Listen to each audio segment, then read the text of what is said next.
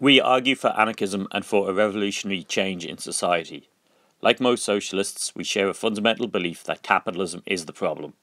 We believe that as a system it must be ended, that the wealth of society should be commonly owned, and that its resources should be used to serve the needs of humanity as a whole and not those of a small, greedy minority. Just as importantly, we see this struggle against capitalism as also being a struggle for freedom. We believe that socialism and freedom must go together, that we cannot have one without the other.